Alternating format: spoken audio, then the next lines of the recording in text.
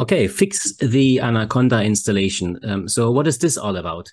Well, it turns out, and I have just recently learned about that myself, that the Anaconda version, which is version number 2022.05, which should be the one that you have just downloaded from their website, has a Spyder IDE version 5.1.5, which has a critical bug. So it is a version that unfortunately crashes under certain instances, and we definitely need to fix this in order to make it work. So after you have downloaded and installed the Anaconda distribution, as shown in the introduction video for this course, please follow these 8 steps that are outlined here. And I'm going to do this with you in this video, just to make sure that you can all fix your own Anaconda installation on your own notebooks. Okay, so let me first show you what the issue is. So this is my Spyder, which I have just installed using Anaconda, and I can check the version number by going to Help and then clicking on About Spyder. And as you can see here, this is version 5.1.5. And yeah, so here is our editor where we will type our computer programs, and down here is the IPython console. So IPython stands for Interactive Python, which means that we can directly type Python commands down here and execute them right away. And if you type input, which is one of Python's inbuilt functions that takes a user input from the keyboard, if you just type input brackets open brackets closed and you hit enter, then Spyder will crash. You get this issue report here saying that Spyder has encountered an internal problem. Okay. And we could now report this to the Spyder development team, but they actually are already aware of this. This issue has been fixed. It's just that the Anaconda distribution comes with an older version of Spyder that still has this particular problem. So I'm going to close this now, and I'm going to interrupt Spyder by clicking on this red square here. So this red square in the console always allows you to interrupt any Python scripts that are currently running. So I'm going to interrupt this and then close Spyder by closing the window here. Right, so we have already made sure that Spyder is closed. Now we are going to go through this list of simple steps that we need to do in order to fix our Spyder installation. So the first thing I will do is I will use the Windows search bar. Let me just go out of this presentation here. I will use the Windows search bar and type Anaconda prompt down here. And this will bring up this app here, which is called Anaconda prompt, and I will click on it to open it.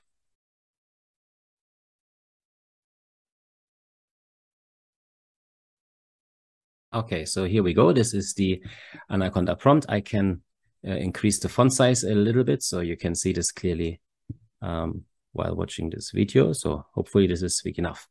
So this Anaconda prompt allows us to input commands that will modify the Anaconda and Spyder installation. Okay, and there are just a few steps that we need to take. The first thing that we will do is we will update the overall Anaconda distribution by typing conda, C-O-N-D-A, space, update Anaconda. Okay, just make sure that you don't have any typos there. It needs to be written exactly as you can see it here on the screen. Conda, update Anaconda, and then I will hit enter on my computer.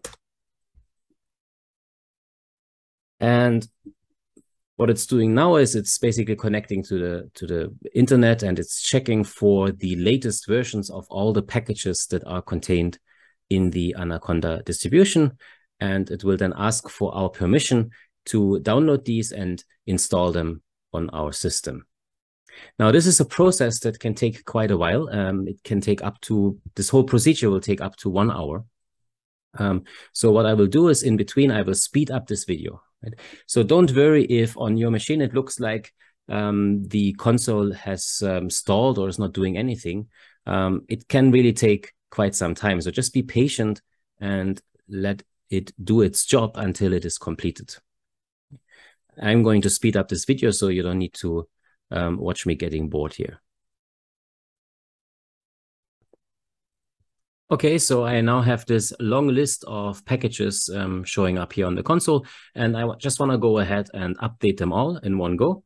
And you can see it asks me to enter the letter Y in order to proceed. So I'm just going to type Y and hit enter again, and it will then continue downloading these packages, extract them, and install them on our computer. This can take up to 20 minutes or so. So again, I'm going to speed up this video in the meantime.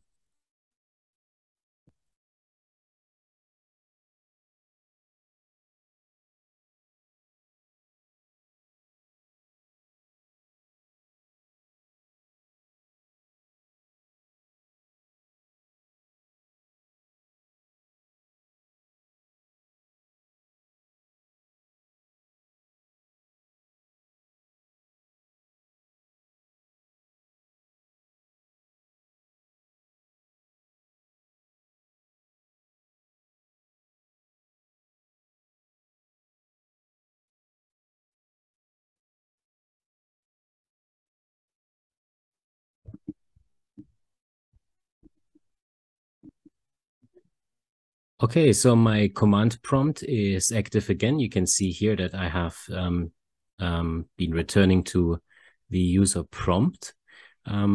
This took about 20 minutes for me to complete. So just be patient and wait until everything is completed. In particular, it is confusing that you will read done here on the command line, but it will still take another 5 minutes or so until you get back to the user prompt like that. So now we can follow the next steps. We are now going to remove the current Spyder installation we have on our system by typing conda remove Spyder. Okay, so that's CONDA space remove space Spyder with Y. And just gonna press enter here. And I'm gonna speed up the video again.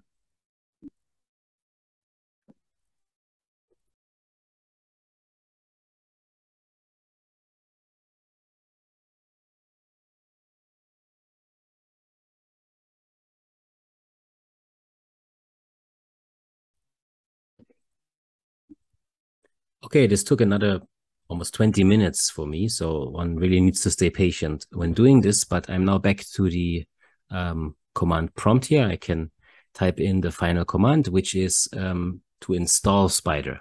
So I'm gonna do conda install Spyder.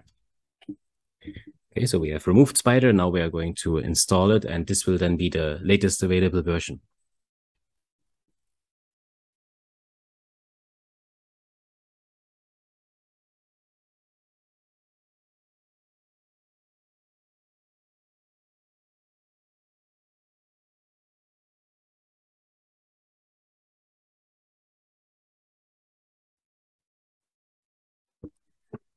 And once again, we are asked to confirm that we want to proceed with the installation. So again, just type Y here and press enter.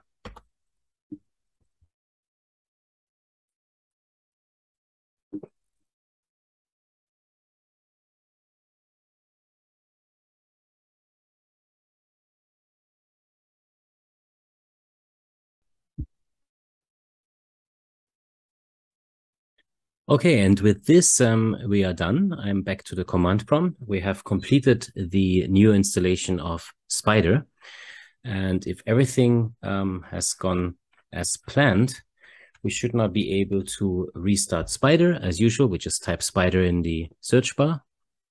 Click here.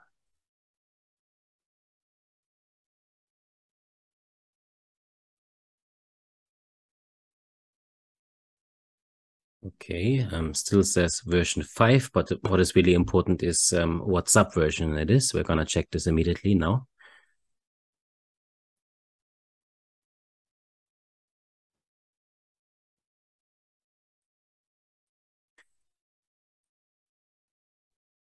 Going to go to help about Spyder. And now you see here that we have Spyder version 5.3.3. It used to be 5.1.5 before we did all this updating. Now we are at version 5.3.3. The overall process took about 50 minutes to complete. And hopefully now we can just type input here, opening bracket, closing bracket, hit enter. And you see there is no crash report or something like this. We are now at the input prompt, so we are now able to enter anything we like with our keyboard and hit enter without any issues arising. So this is how we update the Spyder installation. Please follow this procedure on your own computers, and we will need to see early next week whether this issue can be fixed in time for the computing labs. I hope so. If not, I will talk about some of the alternatives we have during our first review session on Monday. Thanks very much, and I'm looking forward to seeing you very shortly.